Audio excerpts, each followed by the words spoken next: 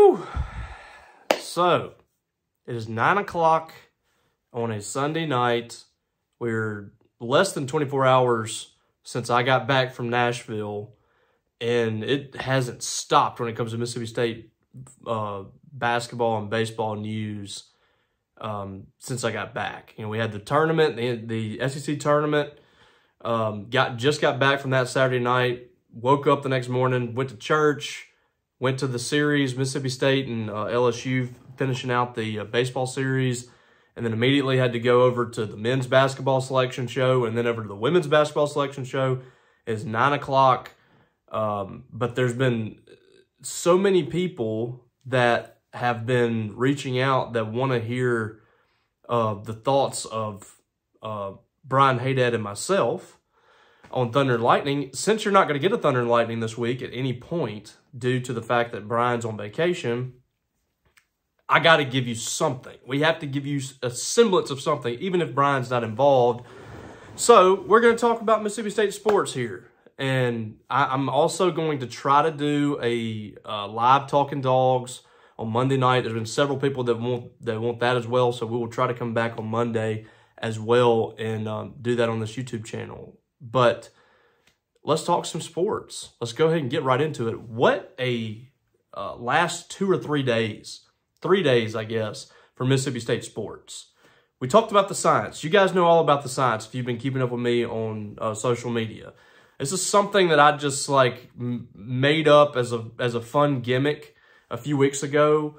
Mississippi State cannot win or hadn't won, you know, on the same day in 2 different sports.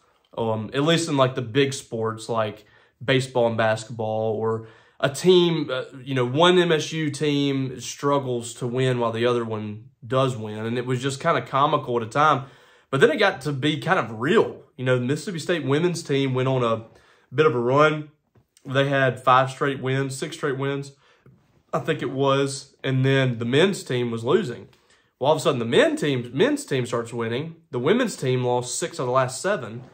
And the baseball team went on a 9-game winning streak, and the men's team lost 5 straight. It was really kind of crazy, and it became a thing. I even talked to people in the Mississippi State athletic department that were talking about it, talking through scenarios. Like, well, what if this happens? I mean, it was crazy. And all of that hopefully finally got put away on Friday afternoon, Friday evening, when Mississippi State had one of the biggest days for athletics in 2 different sports in the history of the school. They beat number 5 Tennessee in the SEC tournament in the quarterfinals, and then turned around and beat the number 2 team in the country in LSU in baseball. The science, hopefully, has finally been defeated. Or at least in this case, maybe it's been altered. Maybe the science is now moving into a different direction. We'll look at the data and see what that is all about. But the basketball team obviously had their run come to an end in Nashville, and I gave my thoughts on that in a reaction video that you guys can go look at here on the Maroon and White Daily YouTube channel. And I do want to remind you guys to please go subscribe to the channel. We're starting to pick up the numbers a little bit.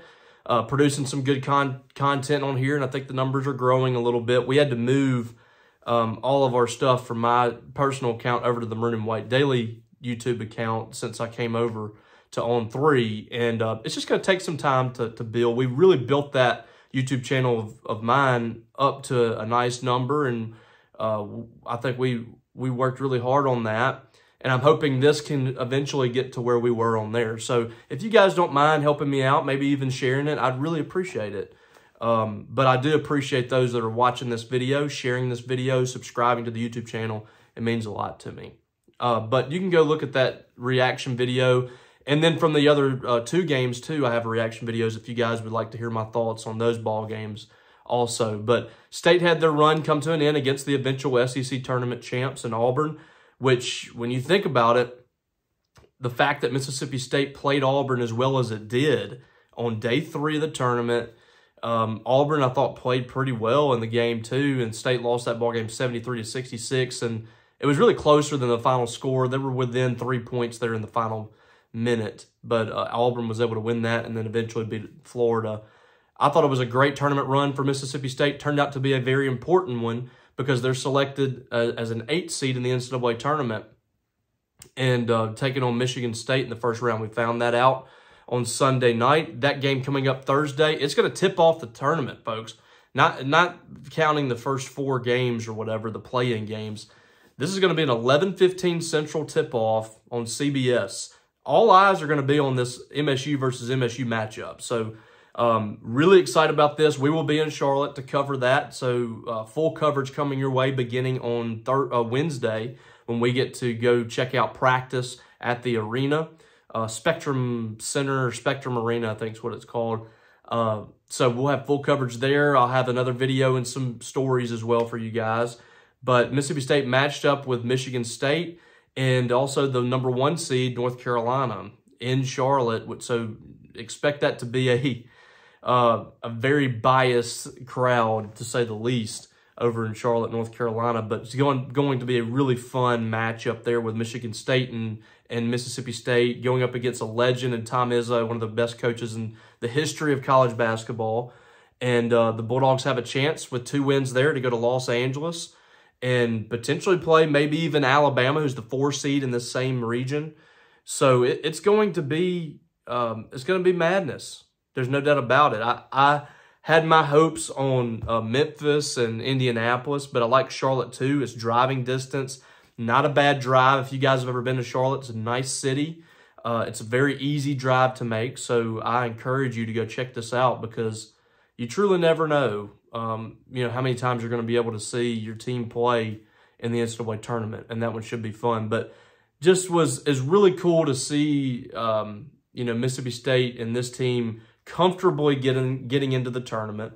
And, the relief on the team's faces and Chris Jans' faces, because Chris Jans was still, he was optimistic about them making the tournament, but he was very cautious about it all. And, it was cool to see them, get that off their back. It's always a blessing for a team to make the NCAA tournament. You never take those for granted, especially when you play in the SEC and you play the schedule that Mississippi State's played this year.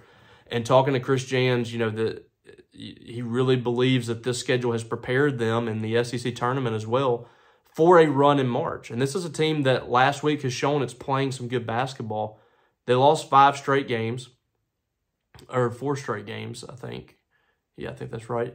And went into the SEC tournament really needing to win. And I think that now that I look at it and you kind of look at where Mississippi State falls, I think they were going to be borderline making the tournament and had they lost in that first round to LSU. But the LSU win appears to have gotten them in securely. If they would have lost to Tennessee, I don't think that would have hindered them to the point where they're out of the tournament. Maybe they would have been a play-in game, as a 10 or 11. But I think they would have been in the tournament. The win against Tennessee firmly put them in. I mean, they were an 8 seed. They weren't even a 9 seed. They were an 8. You beat Auburn, you might be pushing for that 7 seed at that point. So Bulldogs firmly in, big time matchup too. I think that's a winnable game against Michigan State. This is not the Michigan State of old. That's a game that they can win, but it's going to be tough. Every game in the NCAA tournament is tough. It's potentially your last game. You play one bad game and you're done. And for Mississippi State, this is a team that is, to me, is dangerous enough in what they do defensively when they're playing great defense. And they've been off and on, but the numbers suggest this is a really good defensive team, top 25 defensive team nationally. When they're playing their best defense, they're an elite team defensively. It's just about, being consistent there on the defensive side of the ball. And now they've shown the ability to score with different pieces as well. But they need everybody on in the tournament. Tolu Smith's got to be back to 100% and playing well. They need Josh Hubbard to be one of those media darlings, one of those guys that really sets the world on fire in the tournament, and he's capable of doing that. But they need Rams Davis. They need Shaq Moore. They need even Keyshawn Murphy off the bench, Jimmy Bell.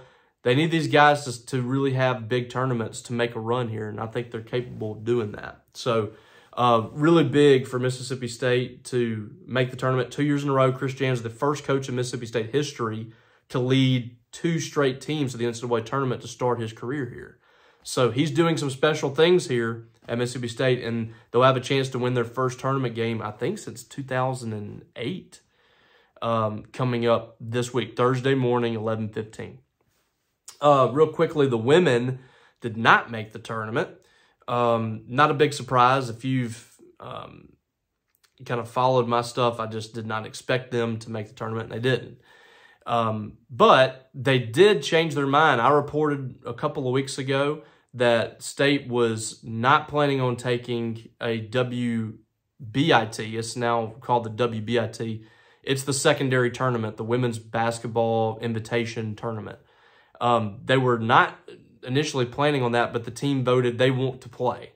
So they are playing it. They're a 2 seed. And basically this is set up based off of who didn't make the tournament, and they select teams through metrics and things like that. Mississippi State, it appears, at least by that, was at best the 5th team out of the tournament. So they weren't even really that close to making it. Had they, won a couple of games in the last 6 losses in 7 games, then maybe they could have, but they put themselves in this position. The Bulldogs just played terribly down the stretch, and they lost 6 out of 7 games, and they have only themselves to blame here. But the players did want to play this. They wanted to continue to play and improve themselves here in the postseason. They will be able to host at least the first 2 rounds. They will host on Thursday night. I do not have that information just yet. I apologize. I haven't seen it yet. I just left the hump. But, we'll look and see if any of that information is out. As of right now, it doesn't look like we have anything yet. But I'll keep you updated on that. It's going to be on Thursday night, though, I believe. So if you're interested in that, those tickets are going to be available. You can go to the hump. So anyway, that's that. Georgia Tech and Mississippi State will be playing in the first round in that tournament. WBIT. So now moving on to baseball, and what a weekend it was for Mississippi State baseball. Hosting number 2 LSU, and I think a lot of people wanted me to do this and wanted Brian and I to do a podcast just to needle us about being negative about this team. But here's the deal, folks. I don't know if people fully grasp this, but we don't get upset when Mississippi State is doing well in sports. We don't. That's good for our business, first and foremost. And secondly, both of us grew up Mississippi State fans. I can be objective, and I can report things objectively. Doesn't bother me at all. I can report things good and bad. I don't care. But deep down inside, I would prefer for Mississippi State to be good at sports. Not even deep down inside. I think it's pretty obvious, if you know me, that I want Mississippi State to win. Mississippi State beating LSU is not hurting my feelings at all. I'm thrilled about it. I'm pumped that Mississippi State did this. So if you logged in and if you're online and you're thinking you're digging into me for Mississippi State winning, buddy, I'm right there with you. I'm laughing at everybody else. I mean, it doesn't bother me at all. What we saw this weekend from Mississippi State, you want my thoughts on it? I'll give you my thoughts. What we saw from Mississippi State is what we've been clamoring for the last 2 years. This is exactly what we've been saying we need to see from Mississippi State. You can call us morons, what we said was stupid or whatever. Mississippi State has not been doing what they did this weekend. And I'm not really talking yet about the offense or pitching or defense. I'm talking about how Mississippi State carried itself. And if you watched any of the games, which I missed the first 2, I was in Nashville, but I was there for Game 3. This Mississippi State team finally played with an edge. They played like a team that was not going to be punked on its home field. And we've been asking for that for the last 2 years. We've been wanting to see Mississippi State come out, and if a team starts chirping in the dugout, you chirp back. Somebody says something to you, you turn around and tell them to shut up. That's what they did. Dakota Jordan did it. Johnny Long did it. I asked Chris Lamonis after the game about Johnny Long, kind of what he brings to the table. And he straight up called him a four-letter word head and talked about just kind of the type of guy he is. And he's not going to take any crap off anybody. He has a lot of confidence, and his teammates said the same thing post-game. I think a guy like Johnny Long has been exactly what Mississippi State has been missing. Somebody that, on top of the fact he's behind the plate, and how many times has Mississippi State had a dude stomp on home plate after a home run or chirp or something like that, and a catcher just let him roll by? Johnny Long's not going to do that. If somebody tries to stomp on home plate, he's going to put a stop to that. He had a few words with the dugout. I think it was either Friday or Saturday. The guy is not going to take crap off anybody, and players like that have been missing from Mississippi State. But this team carries itself differently than the last two. I don't know what it is. I don't know if it's a Johnny Long or what, but I think a big part of it is you have several players that have come in that haven't been here and that are from different places that are bringing different personalities. And like, you know, a David Mershon, Dakota Jordan is like this too. You know, Johnny Long, those guys have come into the program in the last 2 years, and in Johnny Long's case this year, and have brought a different kind of energy, a different type of player, and it's changing the culture back a little bit. I think you're starting to see a Mississippi State team that, you know, when you play at Dudy Noble, it's supposed to be intimidating. It's supposed to be a tough place to play. They made it a tough place to play for LSU. And you go back to Friday night, State struggled a little bit at times early in the ball game. Nolan Stevens comes in and I thought was exceptional. That's a freshman that is not like many freshmen out there. He's got a mindset to him that it just doesn't bother him. And he pitched 5 2/3, I think, almost finished out the ball game, was outstanding, and he leads it to a 10-4 win. And also, you saw some big hits from Hunter Hines, who, by the way, is coming out of it here and playing some really good baseball right now for you. Offense was good. Pitching and defense was exceptional after the start from Evan Sierra. I thought the pitching was great from Nolan Stevens, and State gets a big win. Game 2, I think, exemplified how things are turning for Mississippi State. It feels strange to say that, a 9-8 loss for the Bulldogs, but I talked to a lot of people after this game, and I felt very similar to them, that said that this didn't even feel like a loss. And it's strange. But the way Mississippi State battled back in this, chirped back at LSU, fought. They were down 9-1 in this game. It was a terrible start by Cal Steven.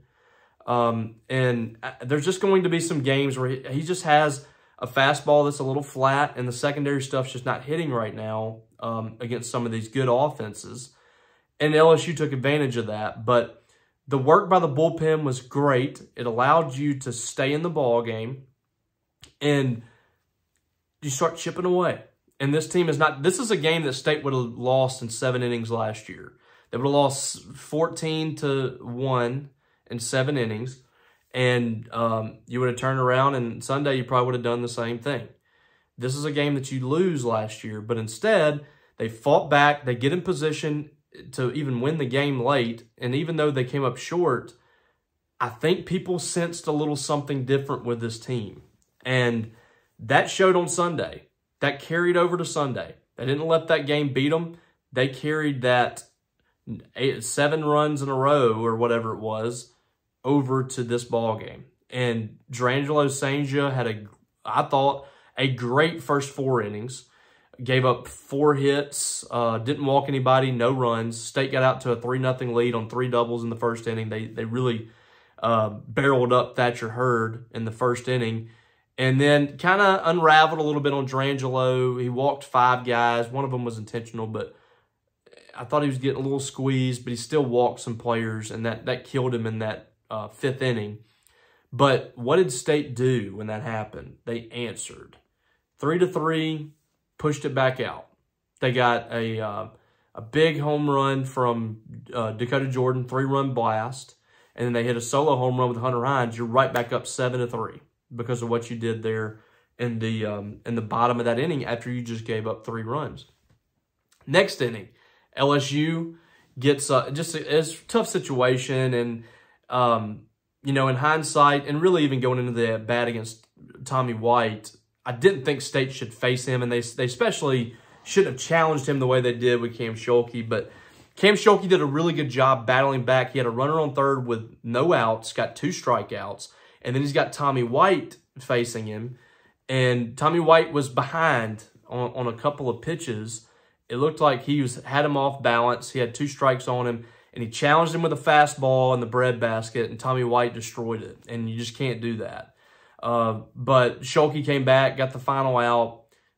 They get out of the inning 7-5 and came right back, scored 5 runs, and that's the ball game. I mean, State was just absolutely relentless. And we've seen this with Jake Gautreau's players over the years that he's been here. They struggle in the early ball games against soft tossing left-handers and guys that aren't throwing hard. You start to see velocity a little bit, and this team can really get on it. They hunt fastballs, but those 2 home runs, I saw 2 people talking about this. Those 2 home runs that were hit by Dakota Jordan and Hunter Hines were not fastballs. Dakota Jordan hit a slider, and he was sitting. I talked to Dakota after the game and asked him about that. He was sitting a breaking ball on that hole at bat, and he challenged that. I mean, I think the guy was, I guess it was Thatcher Hurd, thought he was going to swing through it, and he went after it and drove it out of the yard in center field. I mean, it was the deepest part of the ballpark, absolutely destroyed it. And then Hunter, I think he might have got a changeup on his, but his was absolutely obliterated. It was over the second fence. This team can hit beyond a fastball. It just, sometimes it takes them a while for whatever reason, but this offense is locked in right now. You scored 10 runs in game 1, 8 in game 2, and 15 in game 3, and you had 10-plus hits in every game. So this team is playing some really good baseball after week 1, and let's see what happens. I mean, you're sitting here now at 15-6, but you're 2-1 in the league, and that's the most important thing to look at this point. Forget the non-conference schedule. Can this team get to 14 SEC wins? I think that, to me, is the benchmark. And if they can get to 14, I think they're going to be in the mix for the postseason. And if you look at the schedule, you get to 14 SEC wins, you've done a pretty dang good job. You got Texas A&M and College Station this weekend, top 10 team. Florida next weekend, top 10 team. Georgia in Starkville, that is a very winnable series. They got swept by Kentucky, I believe. Ole Miss and Oxford, that's a better Ole Miss team. That's going to be tough. Auburn and Starkville, winnable series. Vanderbilt in Nashville, very difficult. That's probably going to be the 4th top 10 team you play. Alabama looks much better. That's a potential top 20 team. Arkansas and Fayetteville, very likely could be a top 10 team there as well. And then Missouri at home. I mean, getting 12 more SEC wins is going to be a challenge. But this team shows that they can compete. And I think we saw something this weekend that should change a lot of opinions on this team. It changes mine a little bit. I want to see it extended a little more. But the thing about me is my thoughts will change by what I'm seeing on the field. And if this team is playing winning baseball, I'm going to talk about the winning baseball. If they're struggling, I'm going to talk about the struggles. That's just how I am. And I think that this weekend, there is not a whole lot of negative that I'm going to take away from it. I thought it was just hard-nosed baseball. It might not have been perfect. You didn't pitch it exceptionally well, but this is a lineup that I think is going to hit over time with LSU. You did defend it really well. I thought State played really good defense, and that was a big reason why they won this thing. And then you hit really, really well. So if you put this kind of weekend together every SEC weekend, you're going to have a shot to win all of them. And that's including coming up this next week with A&M in Florida. And A&M is a team that has been playing as good as anybody in the league. So State's going to be challenged out the gates. I thought this team getting 3 wins out of these first 3 weekends, winning 3 total would be a win when you look at it. But if you can find a way to win a couple more here and get out of this thing with 4 or 5 SEC wins, then you're talking about something. You're talking about a team that could get right back on track. And I'm pulling for them.